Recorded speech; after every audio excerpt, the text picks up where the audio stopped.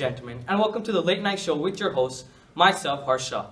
Well, let's get right into the news, everybody. Lately, a lot of people have been discussing about citizenship, rules, and how it stands as of now.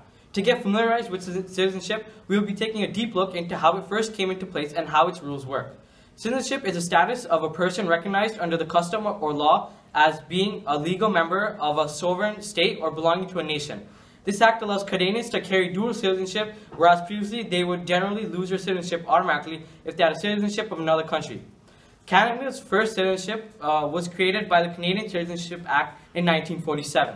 Before 1947, anyone who immigrated to Canada or born in Canada were considered British people, but that all changed after January 1st, 1947, when the Canadian Citizenship Act came into force and it was the first national law in which people were defined as Canadian.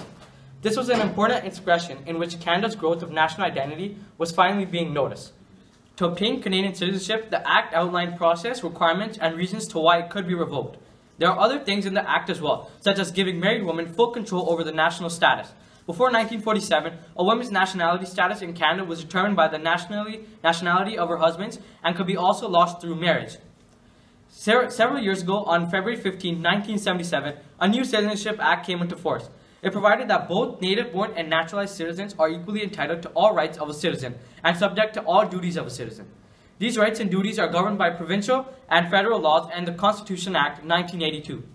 Citizens are guaranteed democratic rights, including the right to vote and run for office in elections of the House of Commons and legislative assemblies. This act removed the previous distinction between British people and aliens. This was an important change for Canada's non-British population because they grew quickly in the decades after World War II. Many new immigrants from Europe and other places became frustrated because of the unequal treatment they received compared to those coming from Britain.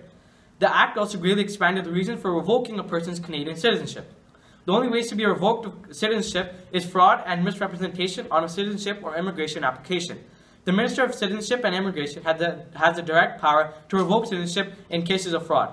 Well, folks, let's try to take a breather here, and by doing so, we'll be right back after this commercial break. Don't go anywhere.